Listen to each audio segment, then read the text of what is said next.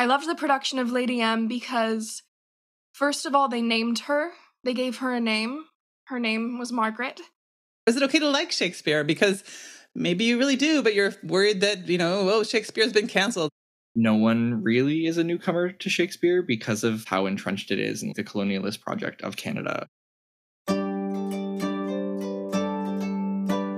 Welcome to the final episode of Shaking Up Shakespeare, the podcast where we acknowledge, investigate, and query Shakespeare's enduring presence on 21st century Canadian stages. I'm Marlis Schweitzer, one of the hosts of the series, along with Liam Lockhart-Rush and Hope van der Merwe. This podcast was written and recorded in Toronto, the traditional territory of the Anishinaabeg Nation, the Haudenosaunee Confederacy, the Wendat, and most recently the Mississaugas of the Credit. We're grateful for the opportunity to live and work on this land.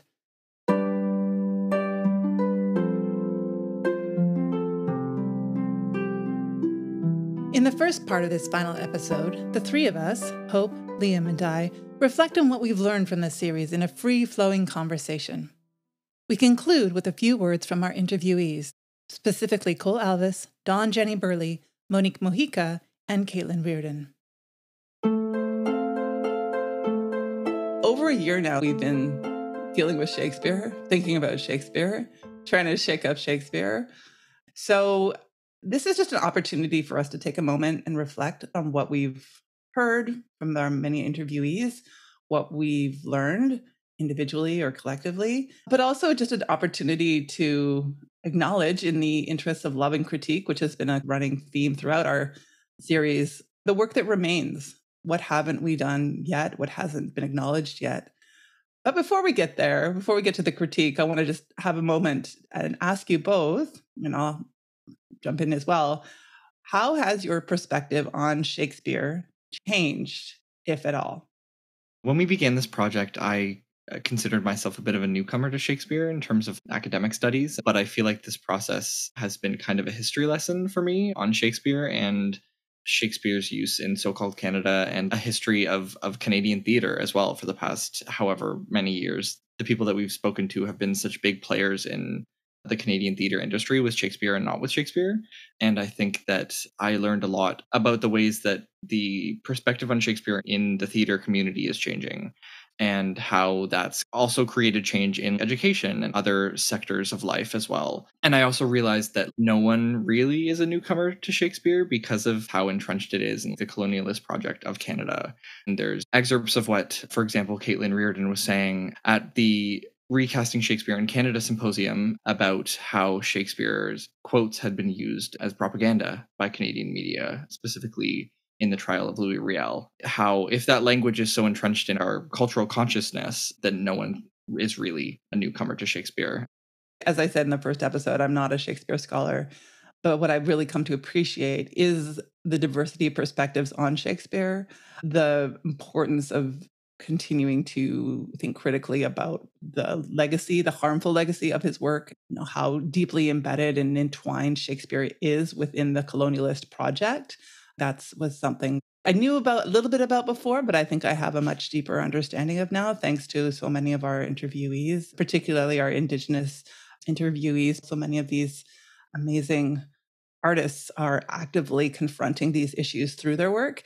And of course, the academics too. What was exciting to see is that academic perspectives can change, that people maybe who began their careers with a unwavering love of Shakespeare, kind of coming to it with this passion, don't necessarily lose the passion, but through the work develop much sharper critical perspectives and are able to separate their personal experiences with something like Shakespeare and the first coming to see actors, and then also understanding what are the limitations of this, how am I benefiting perhaps from the economy of Shakespeare, and what can I do differently? How can I maybe promote other works, other perspectives, other ways of thinking through and beyond Shakespeare? I don't know that my perspective has shifted, because I feel like my perspective as an acting student and now as a graduate and hopefully an actor has kind of always been consume it, but use your brain.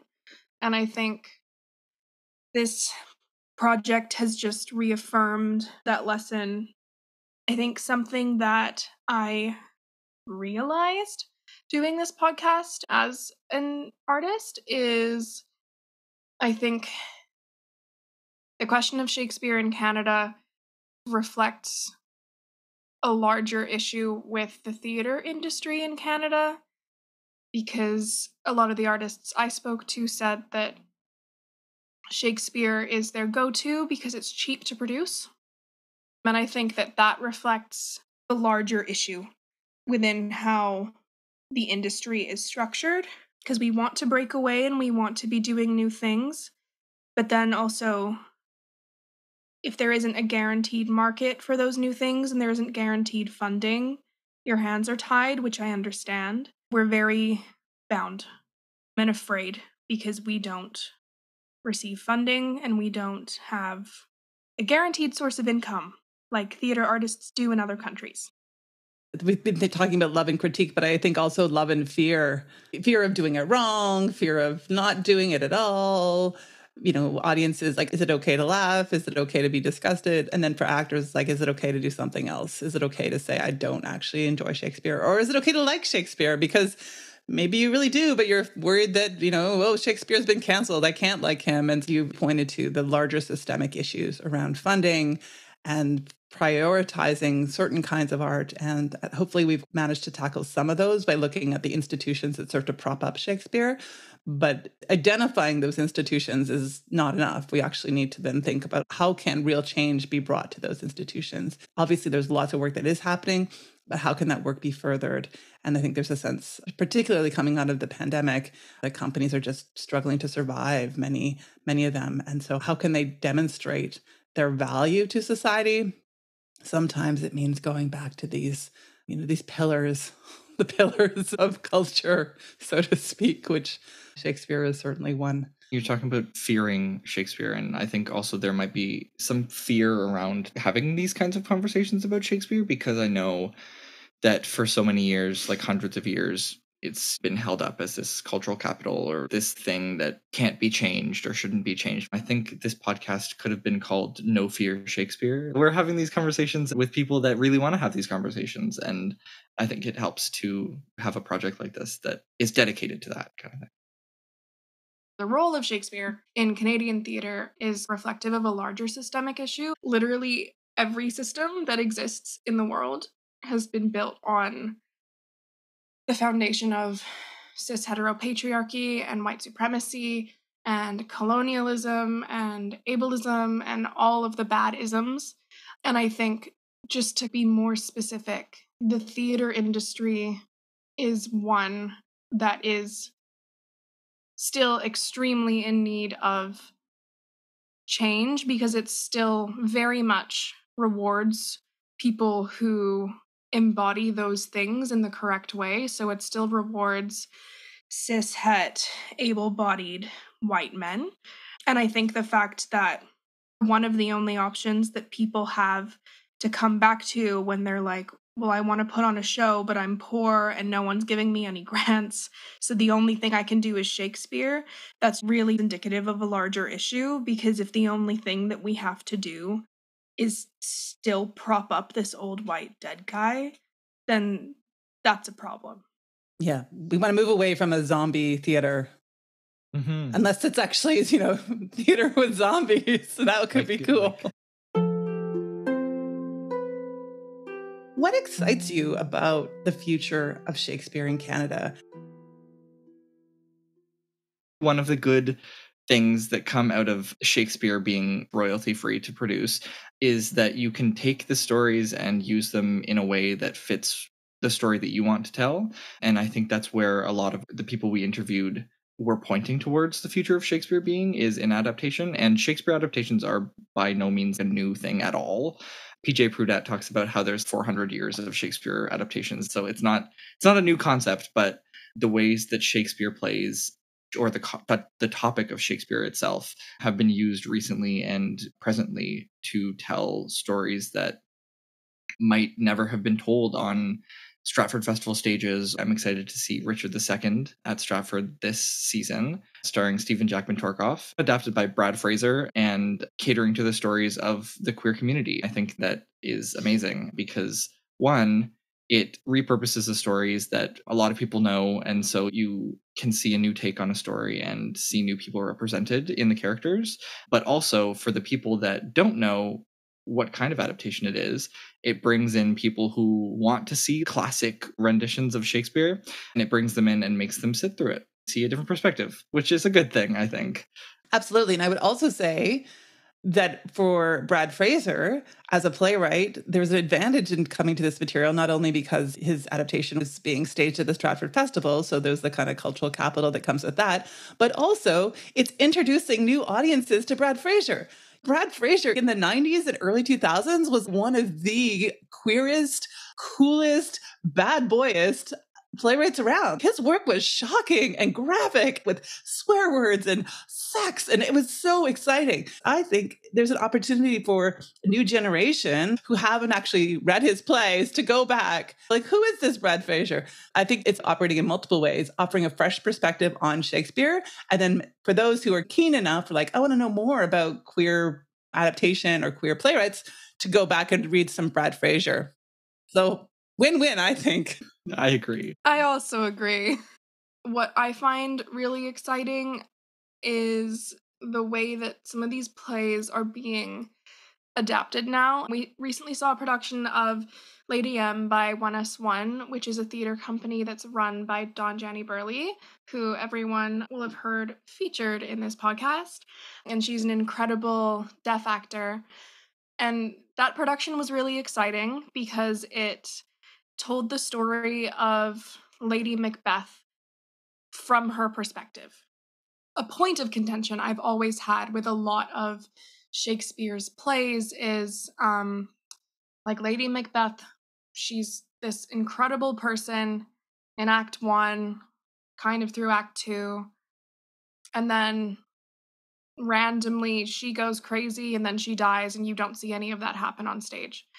And to me, that's always felt like a robbery. The men get to die on stage and they get this epic fight scene, but Lady M doesn't. We don't see Ophelia die, so we don't get to see if she made the decision to kill herself and if that was an act of agency. We don't see if it really was an accident and she was actually helpless, the way that Queen Gertrude kind of makes it seem in her account. Also, why does Gertrude know exactly what happened? Was she there? Was she watching? Was she complicit? We don't know.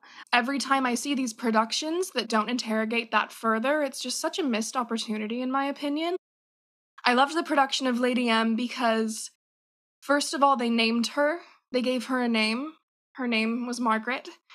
And I loved that it was told through her perspective, this incredible story that revolved around losing a baby and what that did to her, a story that revolved around an affair that she was maybe having, a story that revolved around a husband who came back from war and had PTSD, and then they both were traumatized by this king that they killed because she was having an affair with him.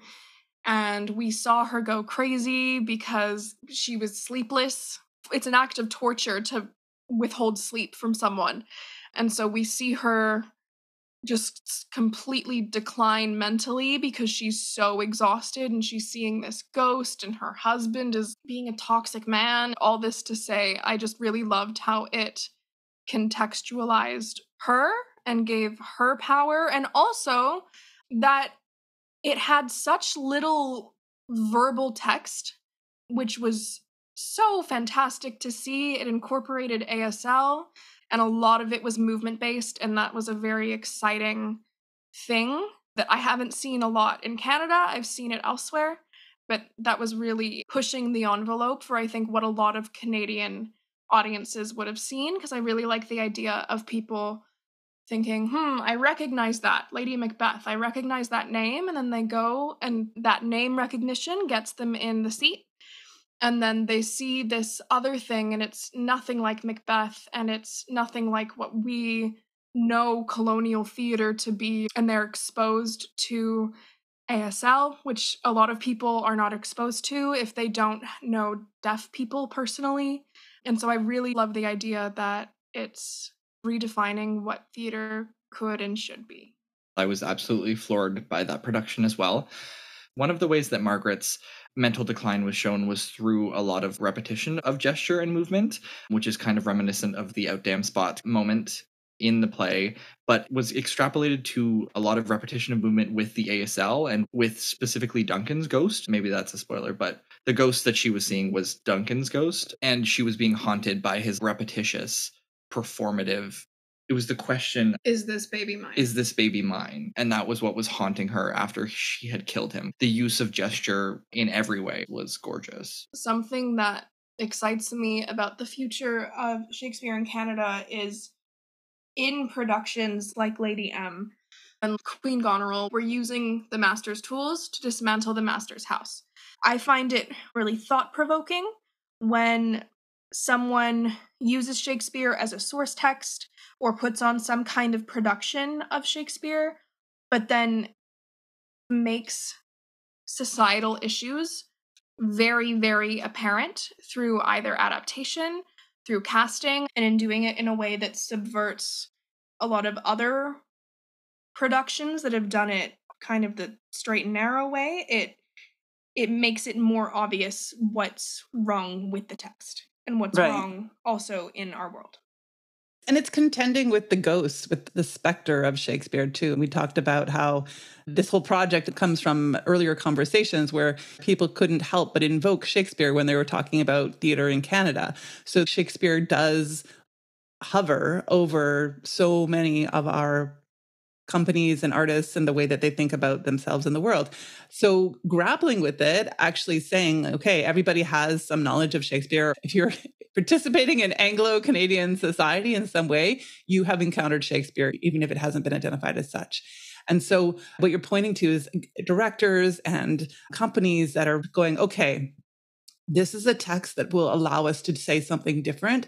And we know that our audience will be with us. We know that our audience will actually be able to identify what's new and innovative and exciting and maybe disruptive or upsetting because of their pre-existing familiarity, because they come in with 400 plus years of the ghost of Shakespeare hanging over them. I haven't seen this production yet. I'm going tonight to see Shakespeare and the Ruff's production of Richard III. What they've done is, instead of having one actor embody the role of Richard, they have two actors. One of the Richards is played by blind actor Alex Bulmer, who is an incredibly gifted artist. And the other is played by a woman named Xia Vasos, who also lives with a disability. And so this production, I anticipate, is really grappling with exactly what Debbie Patterson was speaking to. Who is Richard? And what does this mean when you see these Richards, two Richards, that are both in different ways living in a society that views them as disabled? What will it mean for an audience to see those two Richards? And then it also features Christine Horn, who originated the role of Prince Hamlet, and she's playing everybody else.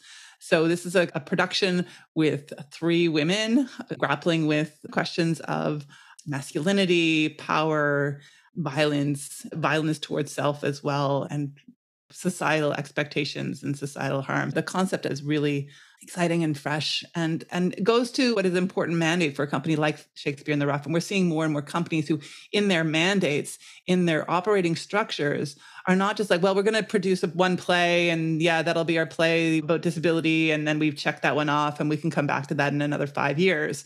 They are really, in their mandate, thinking about how can they do things differently? How can they connect with their communities and acknowledge that theater should be for everyone? So I think more and more companies are thinking in that way. And so that excites me too about the future of Shakespeare, that the mandates of companies like Shakespeare and the Ruff are shifting and are politically progressive in their outlook. And ambitious too. I think it's super exciting for a company like Shakespeare and the Ruff that has built up such a big reputation in Canada for their outdoor Shakespeare, is now at a place where they can take risks like this and really do exciting things. I am also very excited to see this. I firmly believe that disabled characters, at the very least, should be played by disabled actors. So this is definitely a step in the right direction. It's really exciting that a company like Ruff, like Liam said, that has kind of built up a dedicated audience, is putting on a production like this in the right way. As people open their doors more to disabled artists. One day, I hope, disabled artists will not only exclusively be offered disabled roles, if they're offered any roles at all. I'm really excited for the day when I can go to see a show at the Stratford Festival and there's a disabled artist on stage, and being disabled has nothing to do with their character. That's just their circumstance, and that's just who they are. So I'm really, really excited for that, and I feel like Ruff doing this production that's a step in the right direction. We don't want to close out this podcast with our own words. Rather, we want to close out this podcast with the words of some of the artists we've interviewed. There are certain topics we didn't get an opportunity to explore or examine as thoroughly as we might have. Some of this was a factor of time and the structure of the episodes as they evolved, but there were some really important points that came up in the interviews that we want to ensure we acknowledge and share. For example, we didn't have an opportunity to talk specifically about the really exciting work that trans and two-spirit and other queer artists are undertaking when it comes to not just Shakespeare, but works beyond Shakespeare. And so here we have two-spirit artist Kola Alvis talking a little bit about her work with trans artist Emma Frankland. I'm thinking about Emma Frankland, who's a trans artist from the UK that I got to do some collaborations with recently. And she's written an article about John Lely, who's one of these pre-Shakespearean classical authors, of which some of Shakespeare's plays are inspired by, let's say. So things like Twelfth Night and As You Like It are both updates of an original play called Galatea by John Lely. And in regards to queerness, in Lely's original play, there was queerness and transness openly. And those aspects were shifted. Shakespeare's been crafted for a purpose. And in the case of Galatea, or rather the case of Twelfth Night and As You Like It, Emma is proposing that that purpose was queer and trans erasure. And so this is important because often in the contemporary climate, we're looking at specifically trans rights. It's spoken about often as though it's something new. And we've arrived in this place of newness with transness because of these edits and this erasure process. And then the success of these versions of these stories by William Shakespeare being the ones that are rolled out globally so that erasure continues. For more on Emma's important work, please check out our show notes with links to the Engendering the Stage project and Emma Frankland's most recent production of Galatea. Earlier this episode, we talked about Jani Birley and her 1S1 production of Lady M. And so we wanted to give a little bit more space to Dawn to share her thoughts on theater, deaf audiences, and the way that they've been excluded from mainstream theater, as well as to talk about the important work she's been doing around translation. Once again, Dawn is voiced by Kate Lewis. A full video recording of Dawn in conversation with Jeff Ho is available on the Casting Canadian Theatre website. Please see our show notes for more. I had an interest in acting, but I was confronted with a lot of barriers, people denying me opportunities because I was deaf. And so my opportunity to engage with Shakespeare and to put it out there has given deaf people the opportunity to be exposed to Shakespeare in a way that they never would have before. Typically, Shakespeare is more commonly found in hearing theater than in deaf theater. We have our own literature, our own history. So, of course, we intersected it with some, exposure to Shakespeare. But typically what we're doing is when we do that, we're looking at the language and thinking, how do we translate that into sign language? Because I live in Scandinavia, I sign in Swedish Sign Language, Norwegian Sign Language, and Finnish Sign Language. And so translation is always top of mind. So I think, how do we convey not just the literal meaning, but the cultural meaning? How do we express it? And of course, it's not the same in each language. So sometimes I'm thinking, obviously Shakespeare is English. So we think, how do we convey that in a language which is not English? How do we understand the text? And for me, I'm always thinking of the text. I think that is an experience that I want to offer deaf people. As I think of hearing people, when you read the script, the text is there.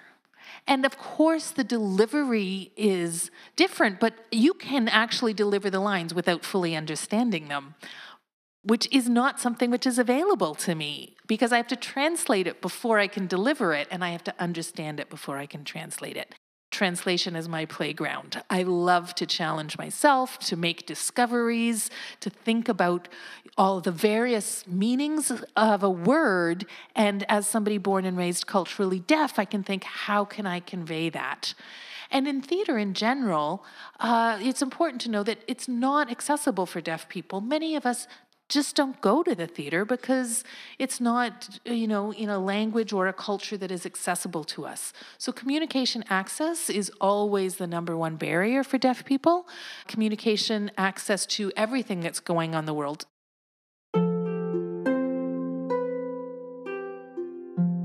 Some artists we spoke to ask why Shakespeare continues to be privileged and centered in conversations about theater, language, and culture. Here is Kuna Rappahannock theater artist Monique Mojica. I think it's really unnecessary as we create bodies of work. And I say bodies of work because why shouldn't Native theater artists have all different genres of Indigenous theater? We are always pressured to have one. Well, what is Indigenous theater? And then they set us loose to squabble about what it is and what it isn't. Monique is joined by Cole Alvis in the call for funding and supporting new stories told by Indigenous theater makers. So I guess bringing it back to my abolition metaphor, one of the things that I understand is for some reason the police budget will always go up. We can defund healthcare, we can defund education, but there will always be a need for more police. Seems to be the political appetite.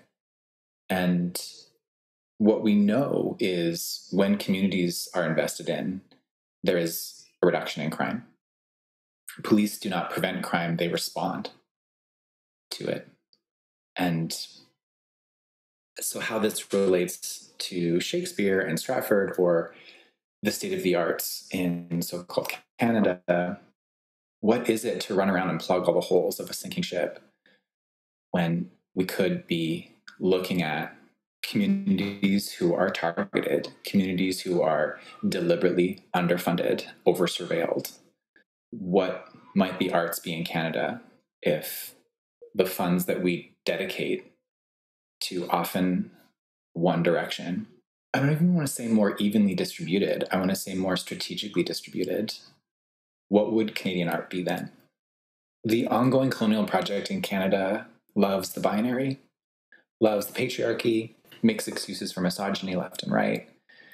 And part of that is the destabilizing of Indigenous nations and the persecution of particularly Indigenous women and 2S folks. And so I link these ongoing crises to Shakespeare when we know that these stories were crafted with intention, while I also hold my position of questioning whether all these resources need to be going to this place. I would rather learned the poetics of performance as it is still enacted among my nations and borrow from that and craft that so I can transpose it to the theater that I want to do.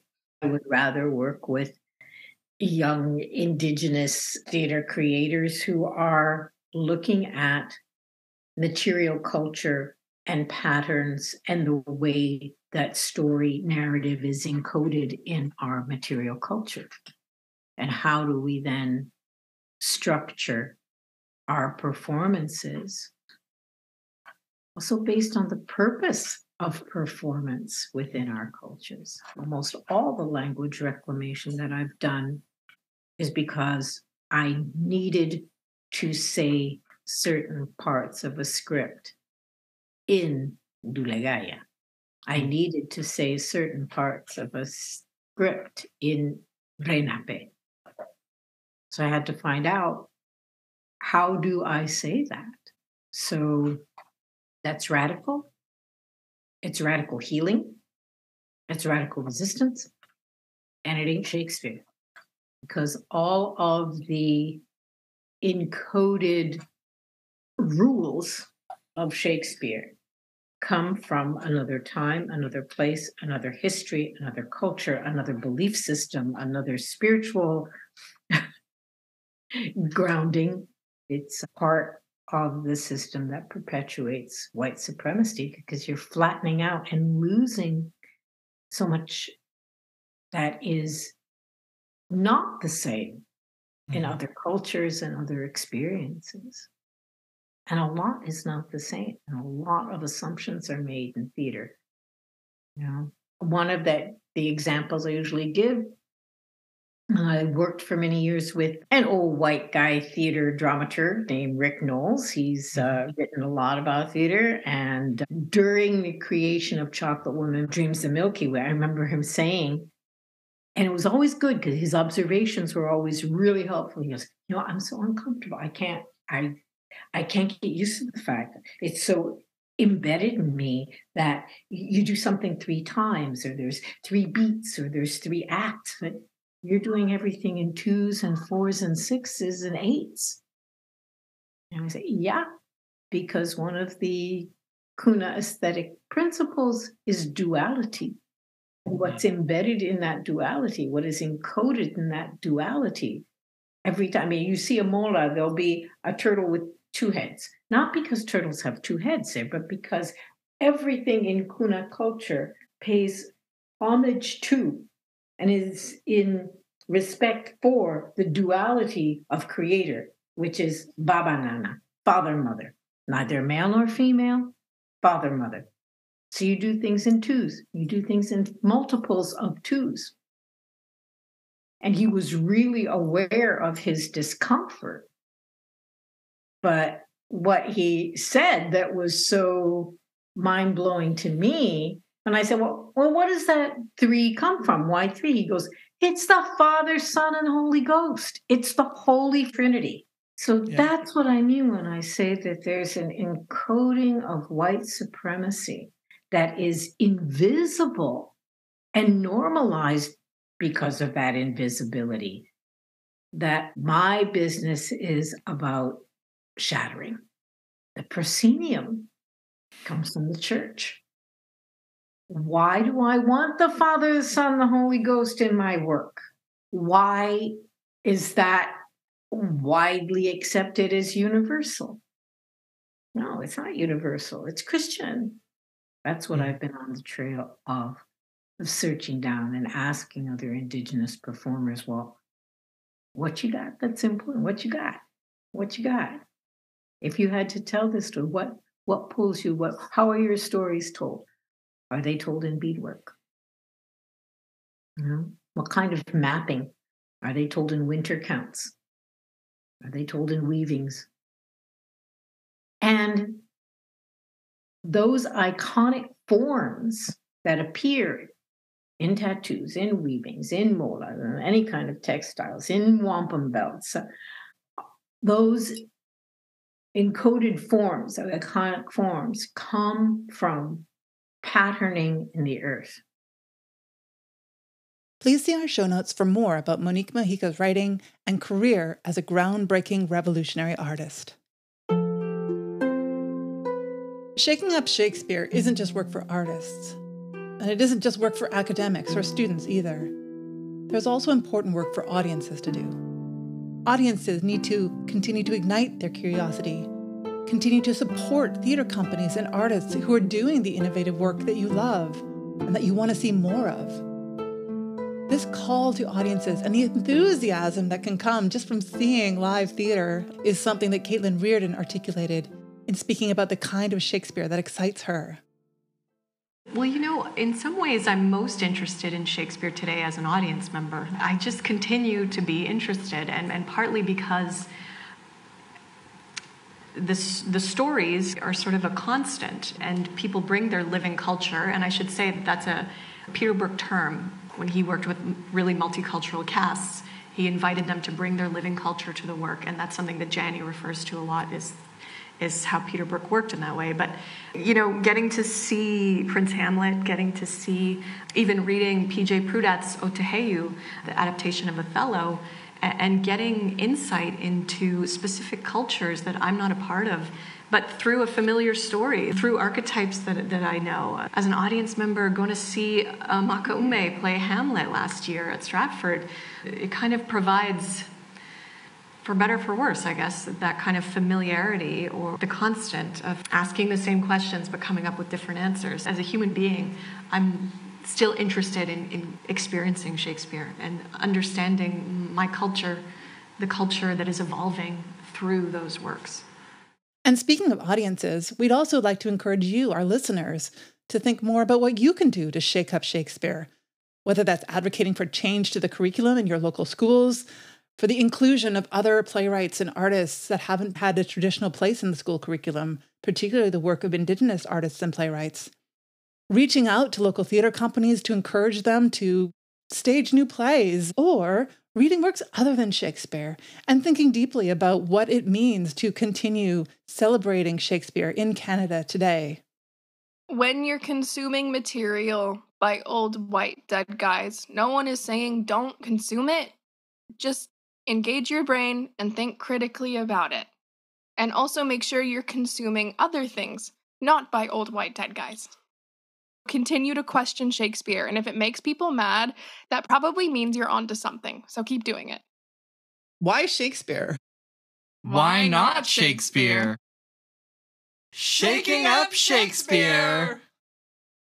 This podcast is part of Resetting the Stage, a 5-year project that seeks to situate debates about theatrical representation and the politics of casting in Canada within a broad historical context, advancing dialogue with directors, playwrights, actors, educators, students, and other creators who are actively transforming professional Canadian theatre and university-level theatre training.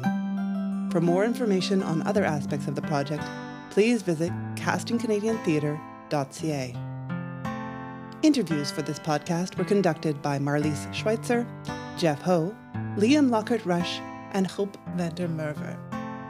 All episodes written and edited by Marlis, Liam, and Hope, with dramaturgical input from Jeff. Sound mixing and levels by Maddie Batista. ASL translation by Dawn Jani Birley. Original music by Faith Andrew. Special thanks to Charles Ketchaba and Will Innes at Fixed Point for support with training, development, audio equipment, and software. Shaking Up Shakespeare benefits from the following support: a Connections grant from the Social Sciences and Humanities Research Council of Canada, an exchange grant from the Social Sciences and Humanities Research Council of Canada, funding from the York Research Chair, and a York Research Support Grant. Many thanks to the wonderful people we've interviewed for sharing their important insights and perspectives. We could not have done this without you. Special thanks to our early collaborator, Why Not Theatre. And at York University, thanks to Dean Sarah Beijing, Mary Pecchia, Amy Mitchell, and many colleagues, students, and friends. Thanks for listening to Shaking Up Shakespeare.